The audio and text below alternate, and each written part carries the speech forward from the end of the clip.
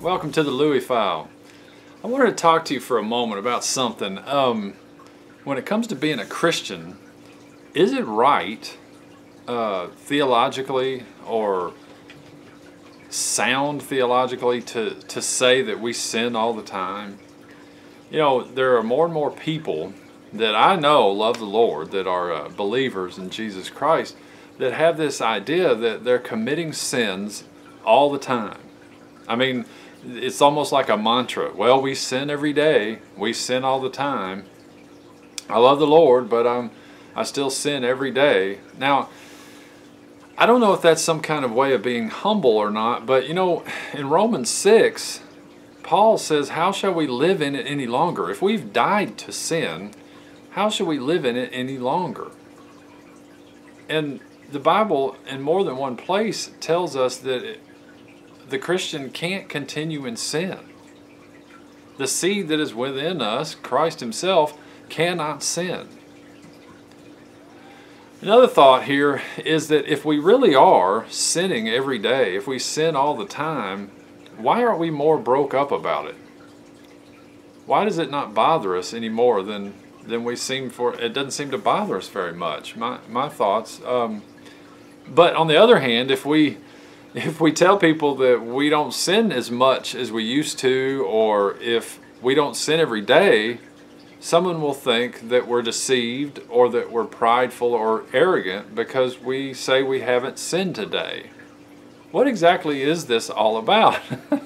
Jesus Christ came here to save sinners, to save us from our sin. John the Baptist pointed at Jesus and said, "Behold, the Lamb of God who takes away the sins of the world." Now, most people, I think their Christianity really boils down to, I'm forgiven. I'm forgiven. And most will even tell you, I'm a forgiven sinner. They will quote something like the bumper sticker that I've seen that says, Christians aren't perfect, they're just forgiven. You know, and as wonderful as being forgiven is, I'm here to tell you that that's not all that happened with Christ and the cross. You know, He shed His blood for our forgiveness.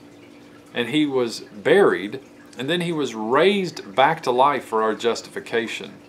You know, if I'm just forgiven, if that's all I've got, if salvation only means that I am forgiven, then it very well could be true that I could live believing that I'm sinning all the time. Maybe I'm actually am sinning all the time.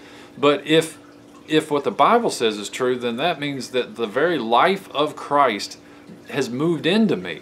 I'm not only forgiven, but I am now indwelt by Christ Himself. And He has given me eternal life, which is Him. He has given me the power, the ability, and the desire, and the want to say no to sin and say yes to Him.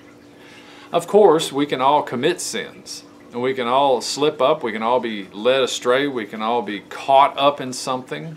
But on the norm, the believer in Jesus Christ that is indwelt by Him is not supposed to be living a lifestyle of I sin every day. If you are those that say you sin every day, I would suggest this. You need to really think, first of all, what really is sin, and am I committing a sin? A lot of people are tempted by things and they think that in itself is sin.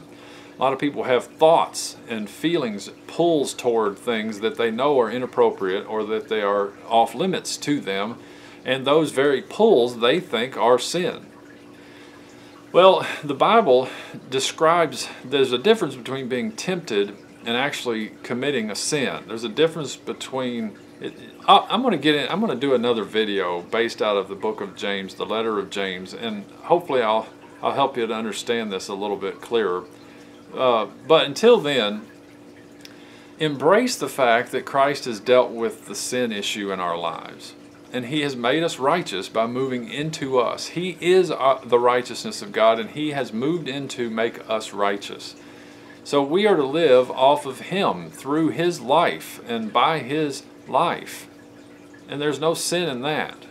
So I'll talk to you next time. Thanks for watching.